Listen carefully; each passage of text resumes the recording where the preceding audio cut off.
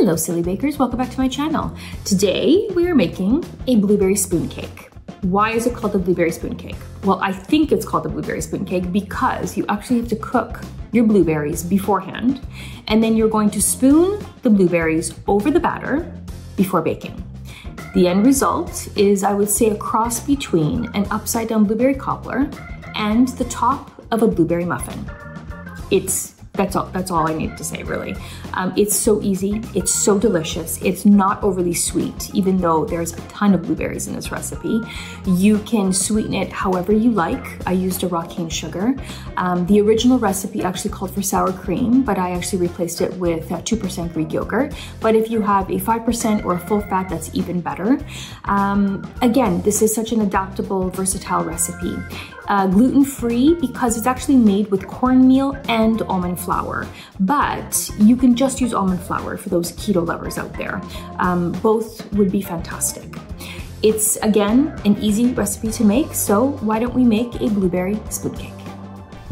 You want to preheat your oven at 350 degrees Fahrenheit. In a medium saucepan, add your 2.5 cups of frozen blueberries or fresh blueberries.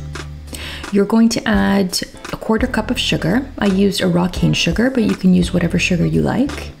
We're going to zest and juice half a lemon. So remember to zest your lemon before you juice it.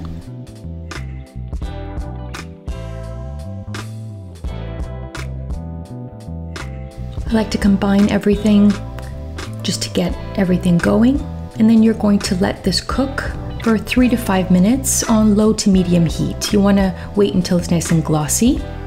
You're going to turn off the heat and then you're going to set your blueberries aside. You're going to grease a 9-inch pan. You can use a pie dish. I had this square ceramic dish, so I used that. And you're going to set that aside.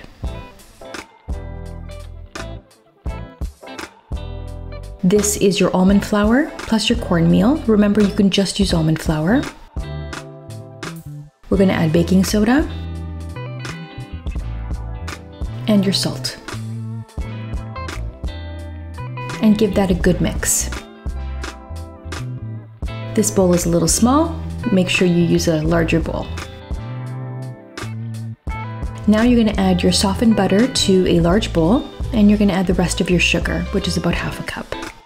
Using either a whisk or an electric beater. This is a cordless electric beater, which I love. You're going to whisk your butter and sugar until it's combined, about 2 minutes. Then you're going to add your 1 egg. And again, you're going to mix that to combine.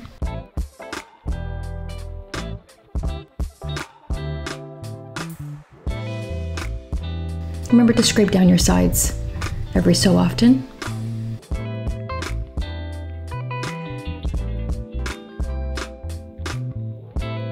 Next, we're going to add our yogurt. Again, you could use 2%, 5% full fat yogurt, or you can use sour cream as well.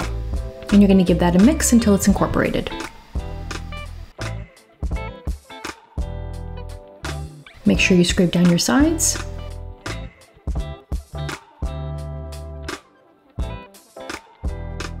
And then just give that one final mix.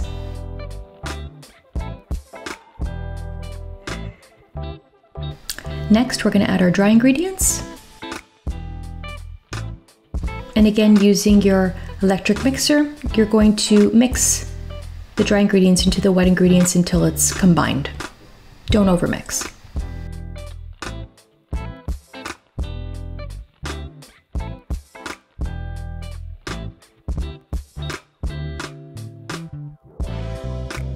Next, you're going to add your ceramic dish to a baking sheet, and the reason for that is because we're working with a lot of fruit and a lot of juicy fruit, and we don't want any spillage.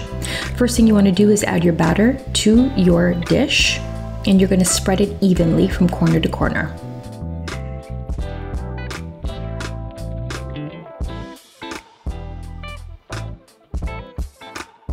And lastly, we're going to spoon the blueberry mixture over the batter.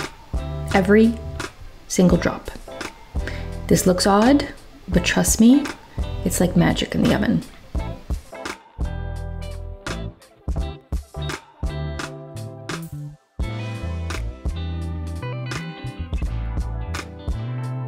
You could also make this recipe with strawberries, mixed berries would be lovely as well. So you can change it up. Now it's time to bake. We're going to bake at 350 degrees Fahrenheit for 45 to 55 minutes until the cake takes on this deep nutty color. I love to serve this cake with sweetened whipped cream, but it's so wonderful with vanilla ice cream or frozen yogurt when it's warm out of the oven. It is really a light and delicious cake that everyone will love. Thank you so much for watching. Don't forget to like and to subscribe to our channel for more healthy sweet treats. If you do try our blueberry spoon cake, don't forget to write it in the comments below. I'd love to hear your thoughts and opinions on it. Until next time, happy baking.